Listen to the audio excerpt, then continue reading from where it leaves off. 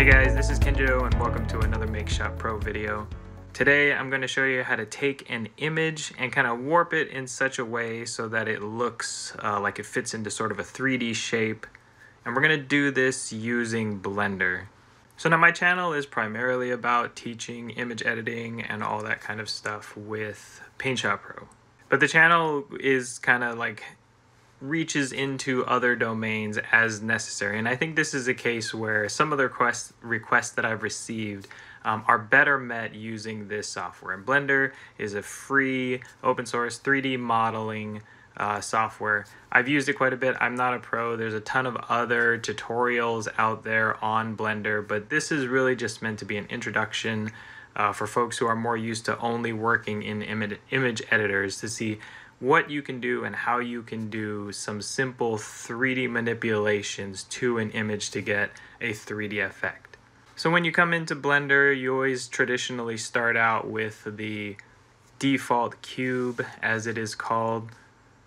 One of the things that we're going to do to make our lives a little bit easier in trying to bring an image in is to add an add-on that allows us to import an image as a 3D plane or an object, if you will. So we can do this very simply by going to Edit, Preferences, Add-ons, and then if we just type plane, for example, we'll see that we can find the add-on, which is Import Images as Planes. And then we can just check that box, say Save and Load, and then close this. So now when we go to File and Import, you'll see there's an Images as Planes selection. But before we do that, we want to click on our default cube, press X to delete, and then now we can say File, Import, Image as Planes. And then you can navigate to any example image. I'm going to use one that I just put some text on a white background. I called it Text on Paper. And then we can say Import Images as Planes. So now what we'll see is we've got this rectangle in our view, and it doesn't really have any representation of the image itself. But before we kind of get into that, a few other things I just want to point out because they're going to be key to what we're doing is that the other things in this view are we have a light source and we have our camera.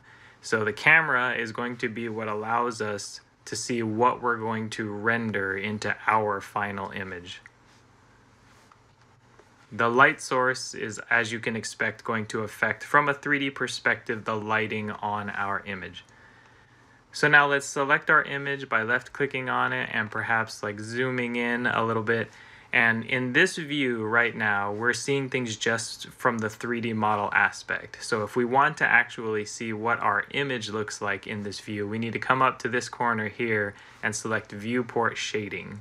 So then what that does now is it not only shows the geometry, but it shows the, in the 3D world, images are referred to as textures. So this is like saying I want to display the texture on my 3D model.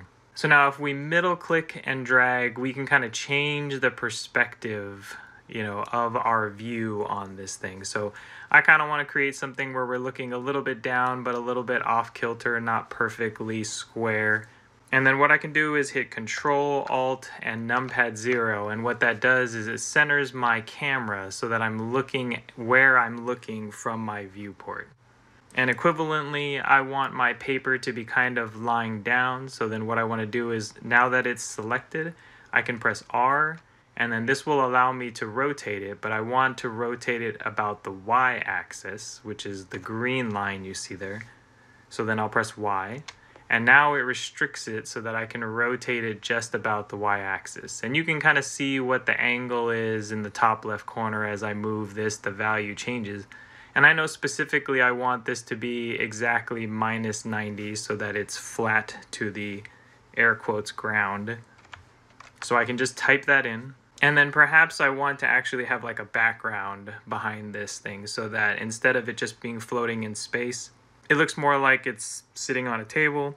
So then I can say Shift A, and that will allow me to add something. And in this case, I just want to add another mesh, which is just another 3D object. And we'll just go with a plane. And then what we'll see, it's pretty much right in the same place as our paper, and I can just press S and drag the mouse to increase the scale. So you can see I'm trying to fill up the entire camera view so that we can't really see, everything else that's going on.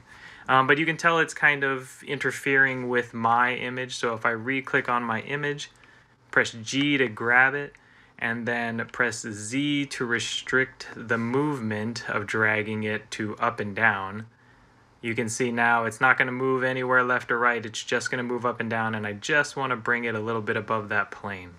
So then now, just to create a little bit more separation between my paper and the background, I can select the background and you can see that it's highlighted in an orange border, so that's how I know I've selected that object. And I can go to this icon here, which is its material, and say New, say Use Nodes, and then this will just allow us to pick a color for that background. So something like, darker gray maybe, so that our paper stands out. And now at any point, if I want to see what the camera sees with all the lighting and rendering in its full quality, I can just press F12. And we'll do this several times as we go around. So this is ultimately what I would render when I'm done. But we're going to do a few more manipulations before we get there. So we've got our paper on our background. And let's move our light source someplace a little bit more meaningful so we can more easily see its effect. So we can click on it, and just like we did with the paper, we can press G, which is grab, and then we can move it around. And if I want to change my view so I'm looking straight down, I can press numpad 7. And when I press G again on that light source and move it around, it's a little bit easier for me to see where it's going. And you can actually see as I'm moving this around, it's changing the lighting on that table. And so it might be a little too high, so I can hit G, press Z so that it's locked to moving up and down. And you can see once again, by changing the lighting, we're affecting our 3D objects. So now once again, I'll look through my camera to kind of see how it looks, and it's pretty good. Now it feels like a little bit more realistic kind of lighting happening here. If I were to hit F12, we can see what the rendering looks like. So flat piece of paper on a gray table.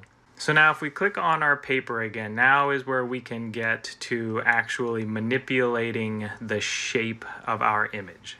So to manipulate a 3D object, the first thing you'll want to do is to switch into edit mode. And we do this by pressing tab.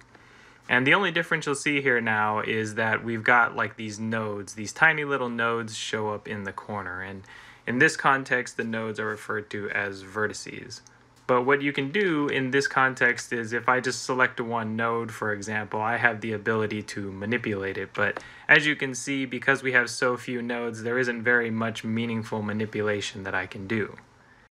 So then what I want to do is add more nodes. And a very simple way that I can do this is just by right-clicking on my mesh and saying subdivide. And what you'll see is it just divided the thing along all of the existing nodes.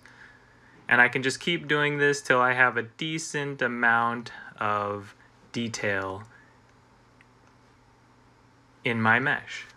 Now you'll notice the shape hasn't changed, I've just added more nodes to be able to work with. And what I want to do very simply is just maybe add some curve to this piece of paper.